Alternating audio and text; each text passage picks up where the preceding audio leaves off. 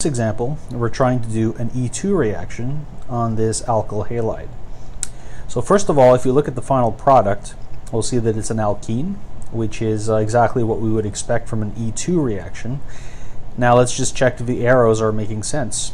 So we start with the lone pair on the hydroxide, which is attacking this hydrogen. Now this is the right hydrogen because in an E-2 we have to count to 3 from the halide.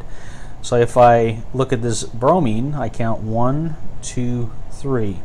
So this particular hydrogen is eligible for undergoing the E-2 elimination. Now the problem is that even though the first arrow is showing that we are removing the H from the carbon and putting it on the oxygen, I would need another arrow from the CH bond going in between the two carbons to create the double bond. So we have a problem here in the flow of the arrows. The arrow is instead going from the other hydrogen, which is not in fact being picked off by the hydroxide. So that's a problem in the mechanism.